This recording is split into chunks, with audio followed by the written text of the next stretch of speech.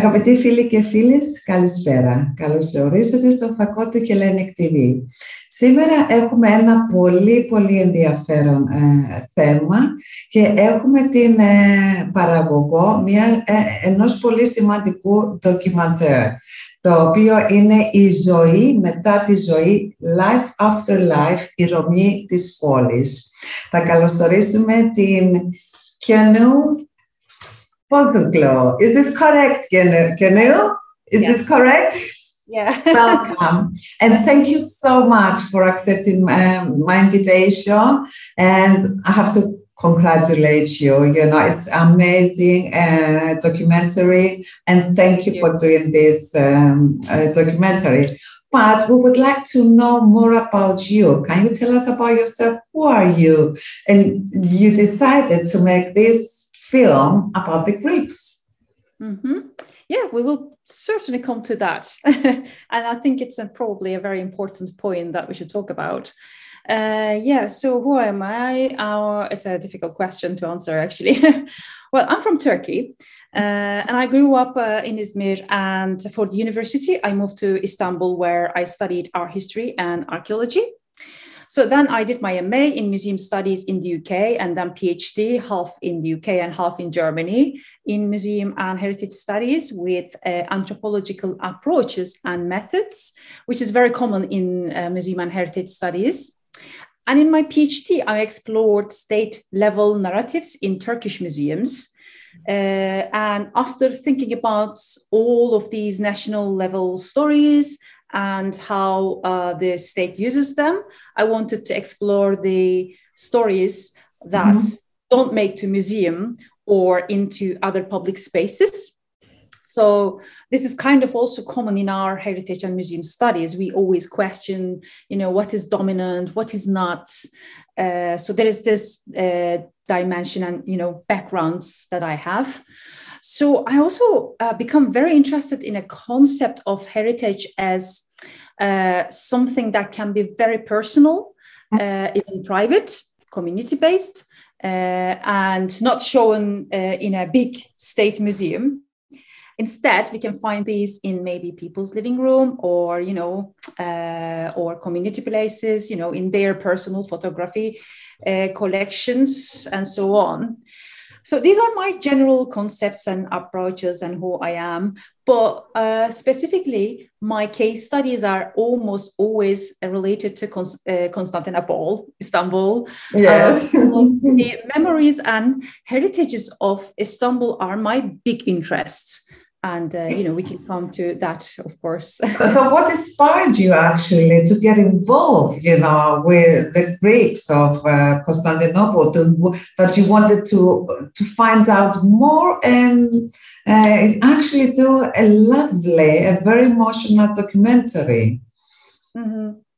I mean, so I got, probably I can answer this in two ways. So what inspired me is probably, I can start with my, background.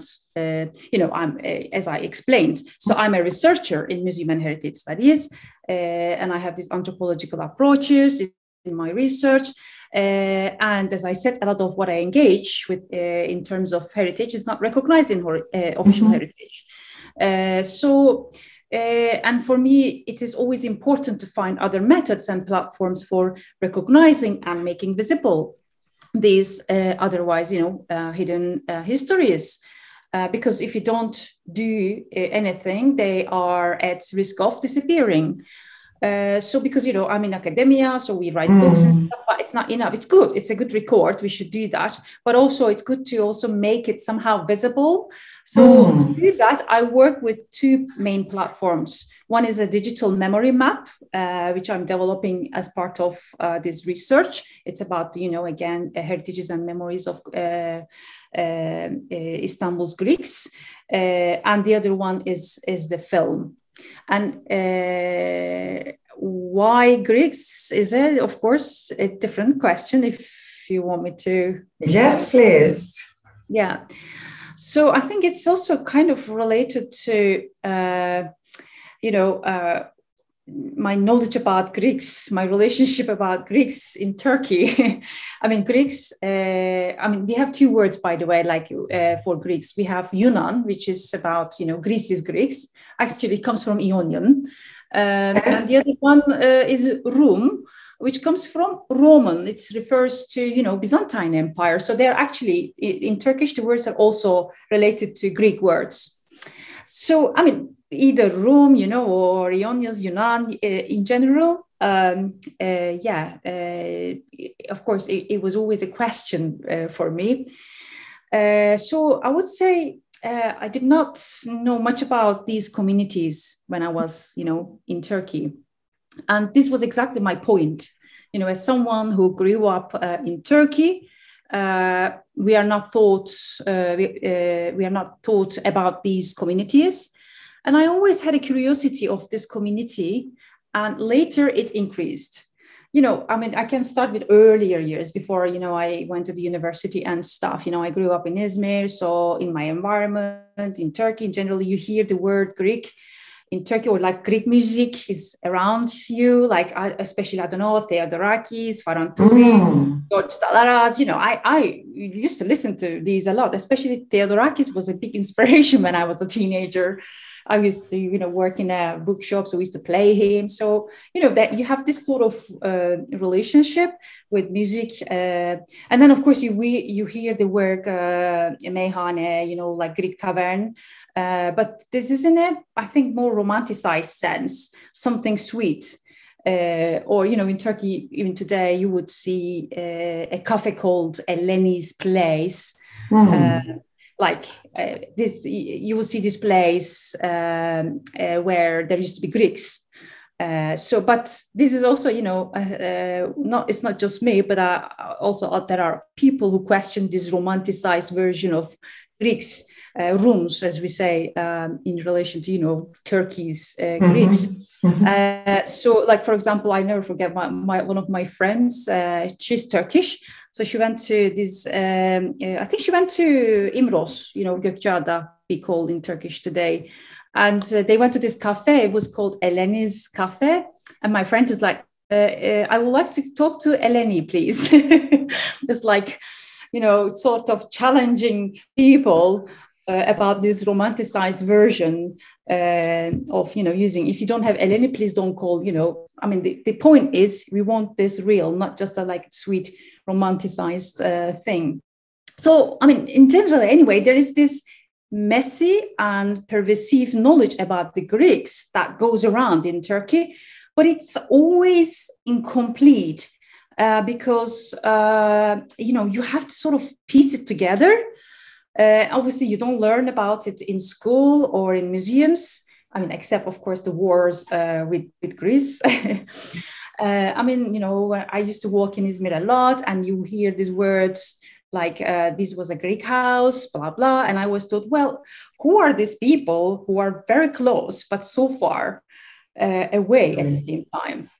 And then, of course, this was before I moved to Istanbul. Then, of course, in Istanbul, you have completely, new, amazing story in relation to Greeks.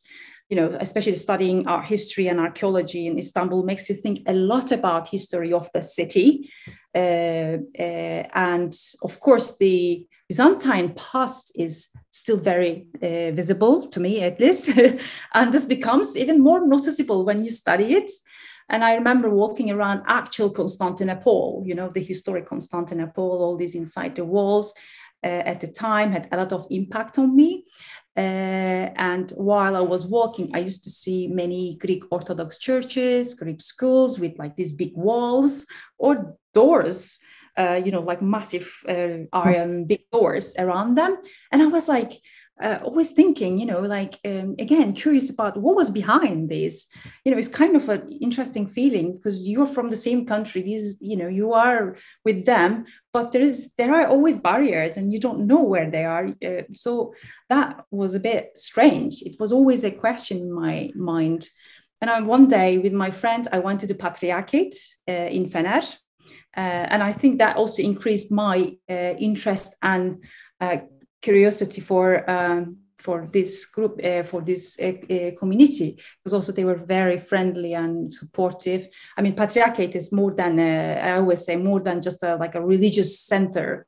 It's, it's got also amazing library, and they run a lot of, cultural things. And when you go as just a, secular random woman, and I remember they helped us. Sometimes like we had to do some, like essays. We didn't have enough resources in Turkish and stuff. So they would actually read some Greek for us, or Byzantine art. So anyway, this is also another very interesting. Yes. Yeah. And it's very interesting that you used to listen to Mikis Theodorakis, because Mikis Theodorakis is quite patriotic, his songs. I don't know if you understood, of course, or if it was the music, that it was like an attraction to you, or the voice, So it's very interesting that you used to be a fan of Mikis Theodorakis. But his nationalism, it wasn't like quite hard right-wing nationalism. So, it was against junta and things like that. So in that sense, acceptable nationalism perhaps. Yes. Kind of. Also, I noticed that you use both, like you say, sometimes Istanbul or Constantinople, So how do you think, what is your perception about the two different names? Yeah. Name politics. As I said, it's kind of course it's, Constantinople, Constantinopolis, as we say, in Turkish. But when I speak in English, I always use the word Istanbul, or if I speak in Turkish, also I use the word Istanbul. But if I speak in Greek, I use the word Constantinople, because that's how one it is. So we have easier, isn't it, to pronounce it as well, I think, especially for you, I guess. Yeah. I'm learning Greek, so it's not. Oh, wow. Well done. That's a different matter, but it's a different story. But so I don't really mind that. So I think in English, especially if I'm giving a talk for especially English-speaking audiences, for British people, for example, it's confusing if you use the word Constantinople, because it refers to historic time. So there is this, historical confusion can happen, because today it's accepted as Istanbul. But if I'm speaking in Greek, of course, I don't say Istanbul, because I know that it's, Constantinople, Constantinopoli. Constantinopoli, excellent. Yeah. Oh, Poli. Usually I think that just Poli. Yes, in Poli. And I think Istanbul, it means actually Istanbuli.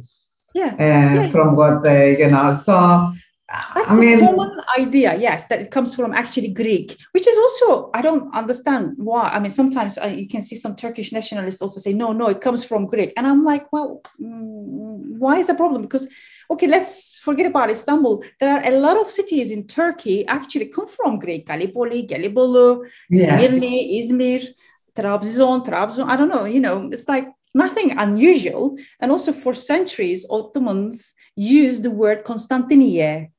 So, and also I also think we shouldn't really worry about this. And if people want to call it Istanbul, that's fine. And if people want to see it as Constantinople, it's fine. It's people's feelings, people's relationships. And I respect all of the views. And of course, for me, it's also, Constantinople. When people tell me, well, you should say this or that, but I'm like, well, all my work is about actually protecting the memories of Constantinople. So, of course, I don't mind. I have actually some friends, family. They are really, really lovely. They are Turkish. And whenever I go to their house, we made a deal. They will say, would you like Greek coffee? And if they come to my house, then I would say, would you like Turkish coffee? It's like being polite to each other, Well, with my friends and stuff, I was just like, do you want Greek, Turkish, whatever, that coffee you want. Yes. Especially with what you are doing. It's important to leave aside the politics and just focus about your research and find out, more about what you're trying to, to focus on your goal instead of, get involved with the rest? I think, in a way, you are getting involved. You can't really get away from politics, because what you're doing is always shows a political stance. So, I mean, like, if I had really strict, rules about it, like, it's definitely Istanbul, or, this. But I think I just respect each use, and sometimes it's because of the context that I have to use, Constantinople or Istanbul. So it's, Yes. And it's the same with, we call these communities Ρωμιός, Ρωμιός this Constantinople, right? So it's, and then I said, okay, in English it's confusing. No one knows Ρωμιός, Rum and stuff. So you have to say Greek.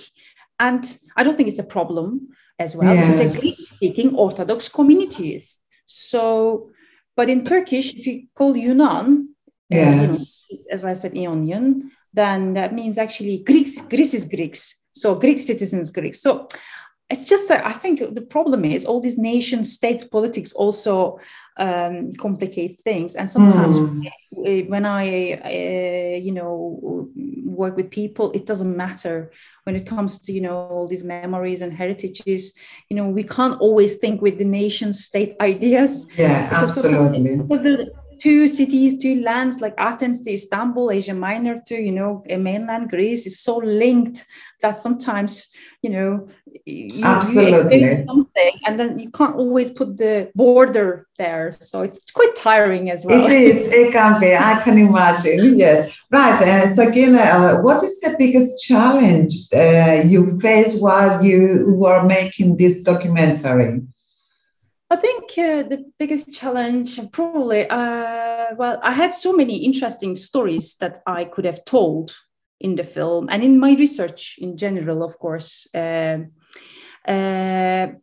Jem and I thought, Jem is, other filmmaker. I made this film with him. So we thought, how do we make them all work together? That's the challenge, because you have different, kind of stories. And of course, this is just not a homogeneous community. There are, diverse experiences, diverse relationship with the past and today. So how, of course, it's quite complex. So how do we make sense of that? And also in the end, in my research, with memory map or with hopefully coming book, I'm telling the stories of people and need to be careful about how I present them in a way that they want. I was very nervous about hearing my participants or other community members' comments after I sent the film to them. I was like, oh no, I hope it was okay, because it's their story in the end. And luckily, they were happy. They were happy. Yeah, and in fact, we screened the film at the Federation of the Constantinopolitans in Athens. I was giving a certificate thanking me for my engagement and recognition of the community's history. And I must say it was the best recognition for me. So, and of course, doing this work during pandemic, it was hard as well. But this I can imagine, but you did an excellent job. But what about the Turkish community? How did they see it? Because obviously you are revealing quite sensitive matters, which perhaps, the young generation don't know about this. So did you have any objections or any negative thoughts? I think this is interesting and good question. Not so far. Okay, good. I think, only once one person questioned what I was going to do with this. Like, this person saw me a few times. It was an Turkish official, going and talking, to Greeks of Istanbul. And then they saw, he saw the camera and stuff like that. And then he asked me many questions. And in the end, I just said, well, the rooms, Greeks of Istanbul, and I and you, we are from the same country. Why can I not be curious about them? So this is my basic explanation, like, why not?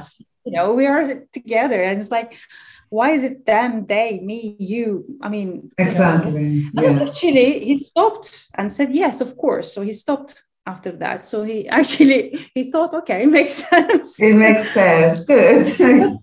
So you have managed to give a good explanation, which is great. Well done to you. But of course, you know, this is not just one view.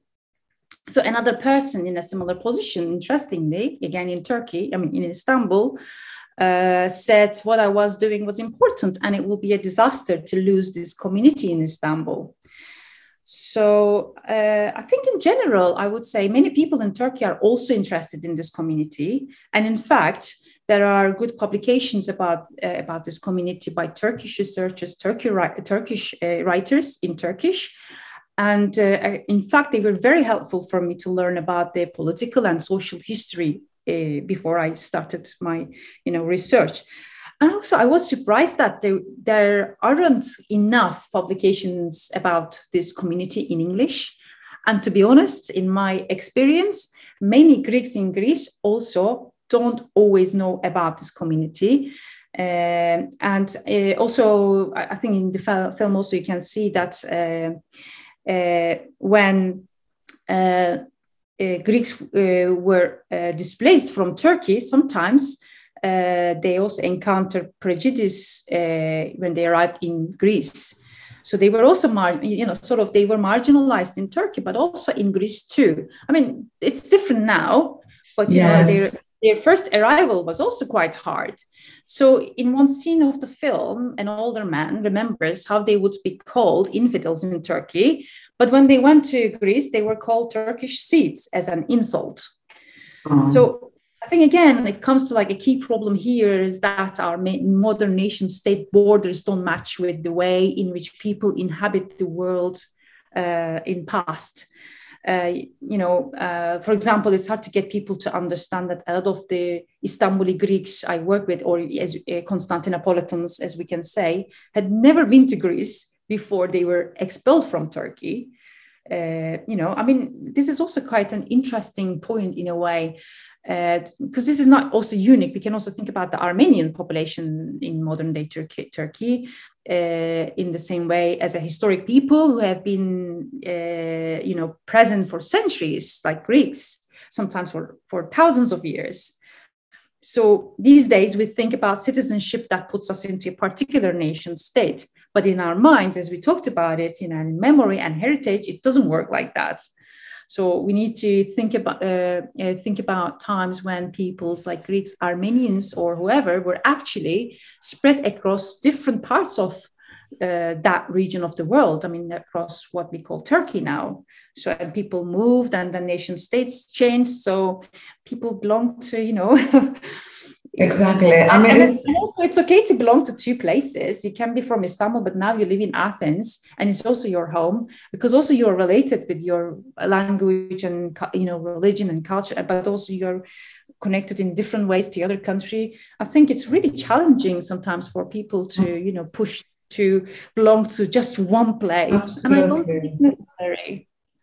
Do you feel that, would you say that they have some kind of insecurities?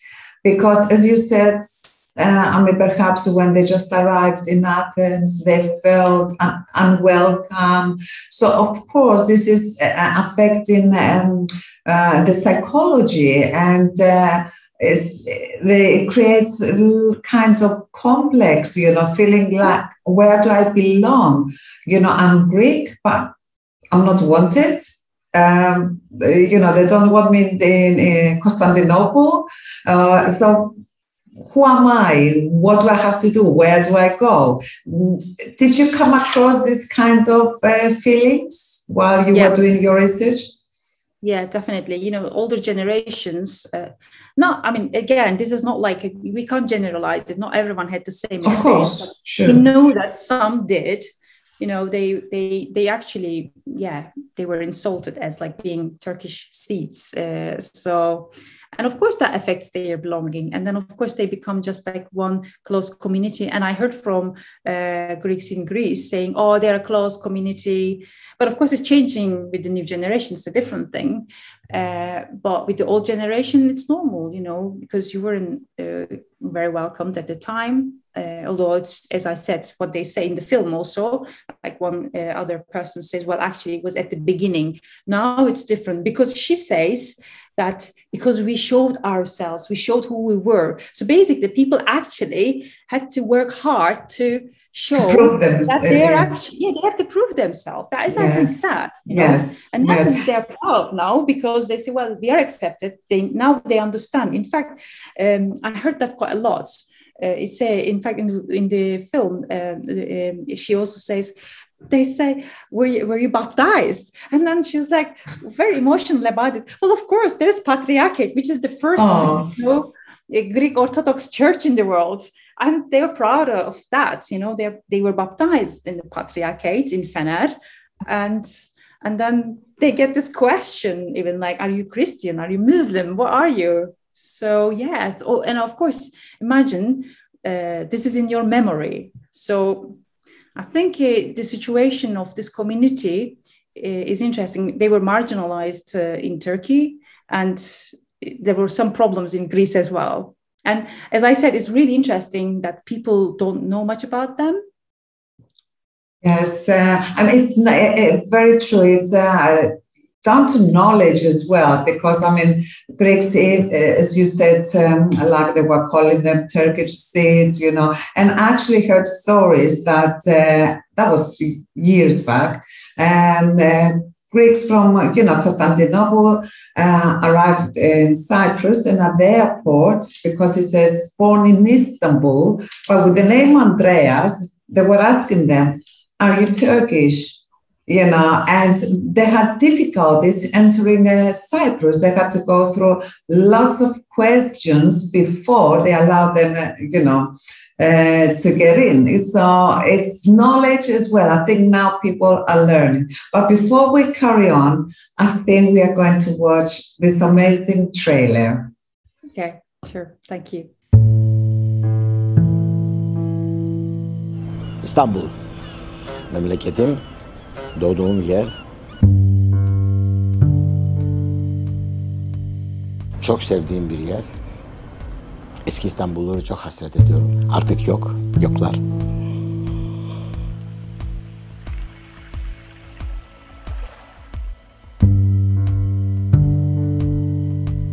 İstanbul Rum toplumu mübadeleden istisna edilen tek toplumdu. İmroz ve Bozcaada adalarıyla beraber. Epeyce Rum vardık fakat bugün maalesef yalnız ben ve eşim kaldık. Evlerden de bir tek bizim evimiz kaldı Rum evi olarak. Size bir hafta süre veriyoruz. Alın malınızı, yani bir çanta içinde, yani mal mülkü değil, bir çanta içinde alın ama kıymetli şeyler almayacaksınız. Eşyalar filan ve $500. İstanbul'u izliyorum. İstanbul için burada geldik. Türk kanal şeyleri koyduk yani İstanbul'u görmek için. Fakat eski İstanbul. Bugünkü İstanbul'u görmek istemiyorum.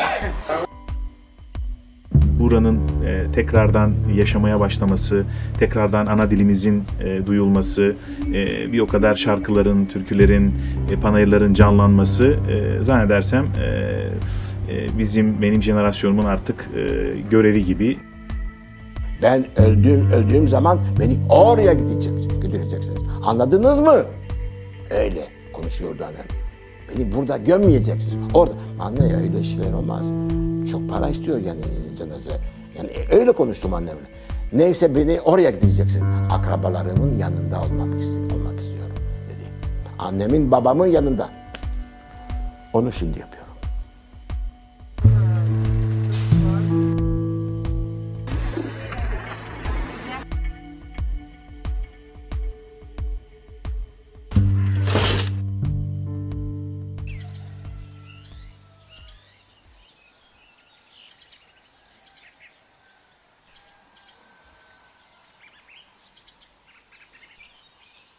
Okay, I have to say, that the first time I watched this documentary, I was reduced to tears. And I think not just because I'm Greek, but I think even if I watched, these people, if they were Turkish or Indian or any nationality, listening to these sensitive stories, you get emotional.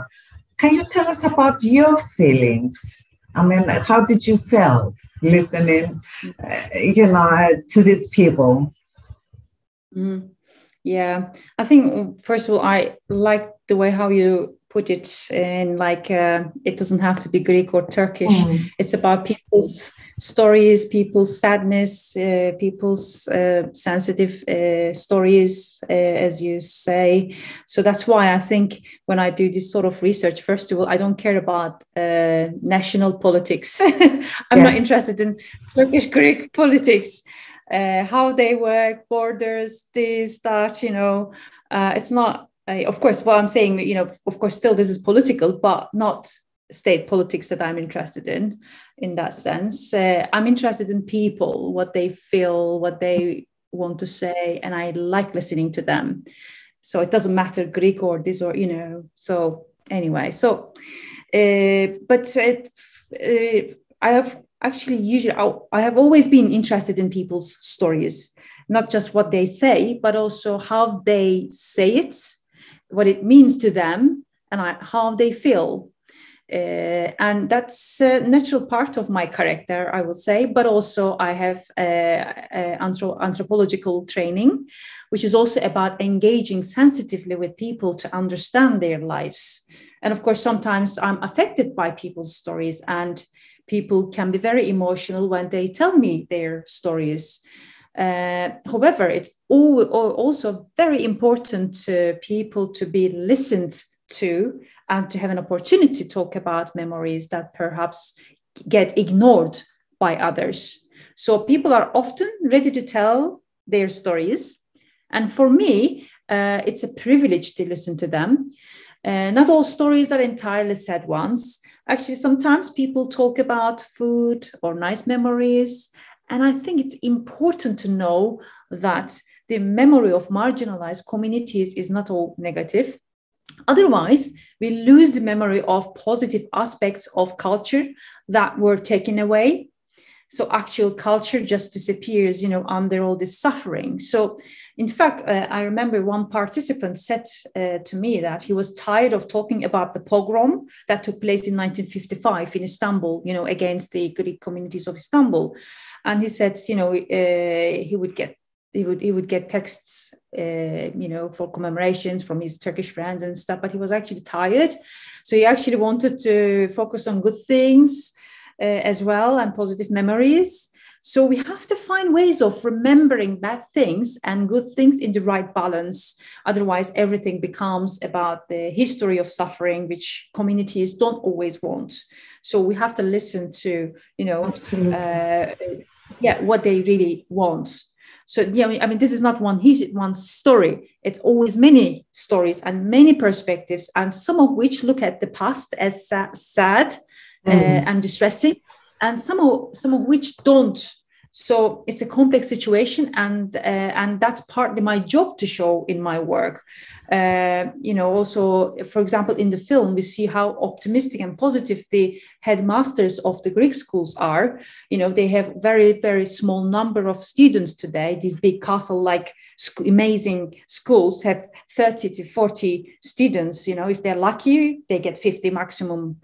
So it's very important to show how much energy they give to the community and how they balance a realistic perspective on the community's history with optimism, even with their singing, so you have to listen to this. And of course, it's a lot of emotional labor for me as well.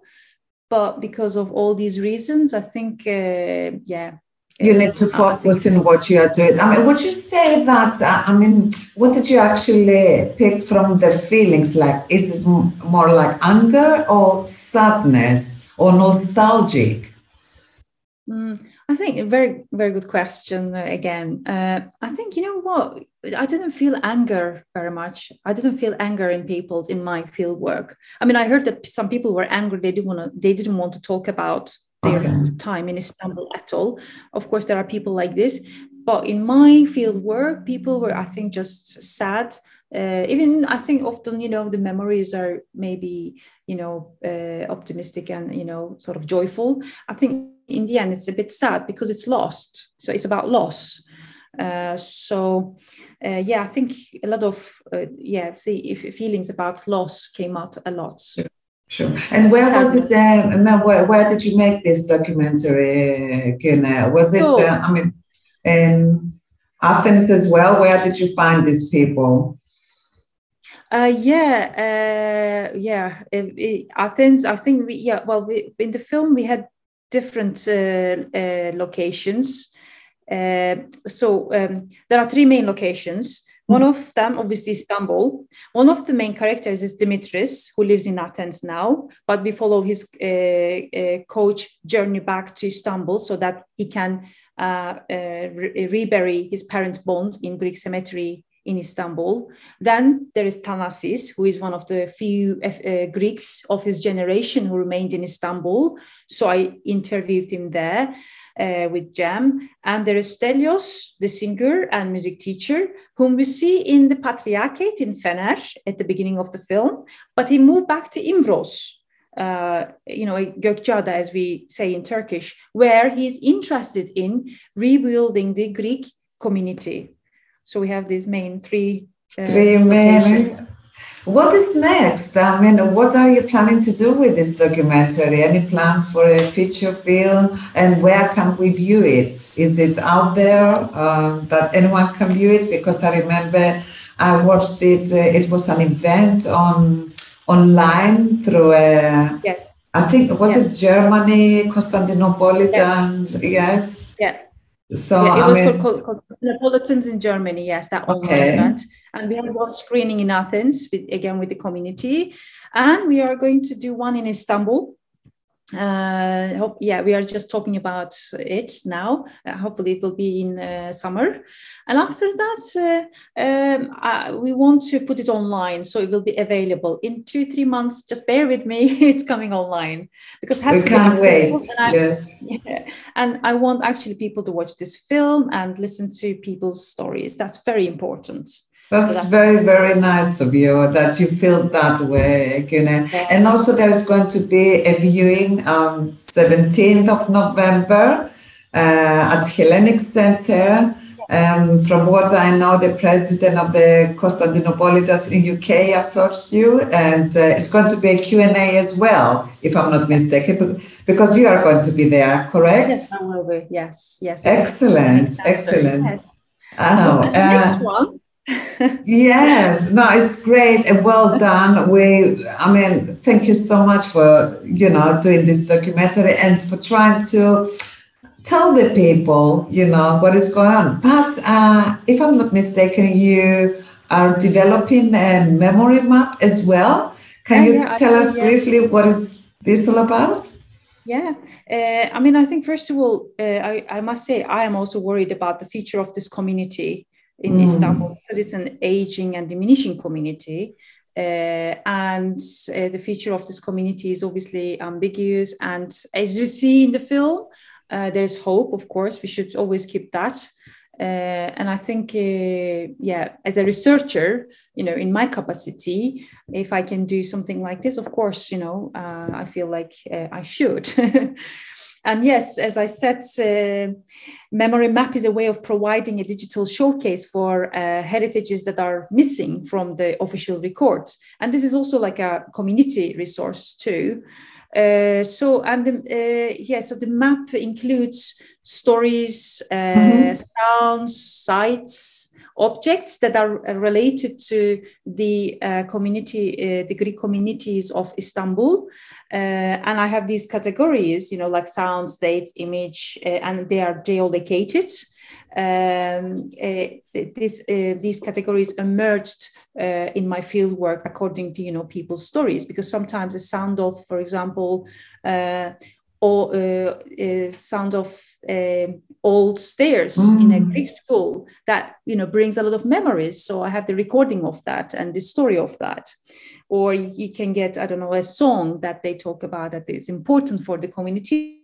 And the stories come from my interviews in Athens and in Istanbul. And if you see geolocations, actually there are some stories that located in Athens as well. So when do you think is this going to be ready? And yeah, you can now access this is online. It's like an ongoing thing. So I already have some stories there, and I have some more to put up. So yeah, you can already see, and you can get some, of course, you can get a lot more. My aim was to sort of give a bit of sense of what sort of stories people have, and yeah, what you can do. Fantastic.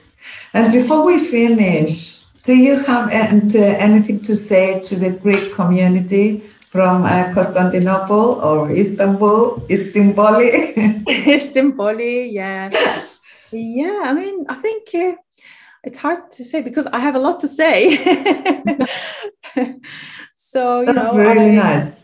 Yeah, I have a lot to say, and I think I will be saying more, hopefully, in my book. So I'm working on it now, and I'm really, really enjoying dealing with all these, you know, interviews and memories and stuff. It's really, I developed amazing relationship with the, you know, participants, and I feel like I don't see myself not Greek or Turkish or this or that. We're just, you know, connected people. And you're learning Greek as well. Yes, and I'm enjoying it very much. It's hard, but next interview is going to be in Greek, you know. Yeah, because I would love to have you again. You have to tell us about your writing a book, you just said. Yes. So yeah, it's just, yeah, with work, I'm trying to fit that as well. So let's see. But yeah, it's going to be stories of people, basically. And I just say, well, we have to really think about the future of this community really carefully, because it's an important memory and heritages for Istanbul, Constantinopolis, whatever you want to say it. So we have to think carefully about it. Excellent. I think I do. As a Turkish person, I think I do think about these Greek memories, and I'm interested in. As I said, I like Istanbul, and I'm interested in Asia Minor. So, and of course, Greek memory, Greek heritage is part of it. I'm not talking about antiquity and stuff. I mean, I'm actually interested in people's memories, people's histories, you know, their stories. I'm very much into, people's stories. And actually, there is a new project related to the next time, Asia Minor. Oh. Yes. So, yeah, very busy. It's just one last question. It just came in my mind now, you know, because from what I know, I mean, the families, Turkish and Greeks, you know, they used to be close and friends. And actually, Turkish people helped the Greeks during the difficult time. And they're really trying to help some families. Any of your relatives happen to have any Greek friends, maybe, you know, back then? Yeah. I mean, I think, first of all, it's also always in my data. And of course, there are nationalists everywhere, and in Turkey. And of course, these nationalists attacked Greeks and some other obviously non-Muslim communities. But like, let's say, pogrom in 1955 was a big, you know, horrible event that happened. And in my data, I always hear stories about the pogrom. You know, with the age group, they were like maybe children, you know, 5, 10. And there are mixed stories. Of course, they remember the attackers, but they also talk about their Turkish neighbors who would support them. So everyone had Turkish friends. Yeah, I mean, it's everywhere. It's like, it's complicated. We shouldn't think all Turks are good or Turks are bad. Like everywhere, there are some Turks who were bad, horrible, did horrible things. Absolutely. Amazing Turks who, you know, we can't really generalize. Like everywhere, good people, bad people. It's about that, really. Very true. Very true. I think right. Thank you so much. Is the same. So, you know, good memories, bad memories, it's mixed. But, absolutely. You're totally right. I totally agree. It was we should be careful when we just focus on good memories. We should not forget that there were difficulties. Absolutely. But when we talk about the difficulties, we should also remember there were other understandings and, you know, good memories. So it's all about finding the balance and the way of talking about these aspects. So it's the memories that makes you feel attracted to a place, because I can't remember the name. He said when he grew up, he was in Athens, he felt that he didn't belong and he wanted to go back. Yeah. That shows it's the memories, it keeps you, it makes you feel that you belong somewhere, to that particular place. Because as you said, it's not only the difficult memories, but sometimes the beautiful memories are stronger, which is good when we feel that way. Yeah. So we all, that's why it's important to do this sort of anthropological work, because we can't just say, oh, they feel like this or that. I don't know. We need to go and ask. And we need to, sort of understand different experiences, different relationship with the place and memory. If you've missed Istanbul, Pera, your life there, and you couldn't actually adapt your new life in Athens, doesn't make you less Greek or less Orthodox or this. You're just human being. You're just attached to your place with your memories, with your culture, with your own culture that includes patriarchate, your church going and Greek school, like, Zografion, this sort of schools also come out in my fieldwork quite a lot. So we just have to listen and understand. You pronounce Zografion fantastic. Well done. Surprisingly, I hear that a lot. Yeah, with my small Greek. Well done. Your pronunciation is good, which is good. I think because I hear a lot of Greek-speaking people, that helps me. Okay, well done then. Right, it was a real pleasure having you, Gina. I would love to have you again, because there is so much to say. You can tell us so much, and I wish you all the best. Till the next time. Thank you. Thank you so much. Pleasure. Bye.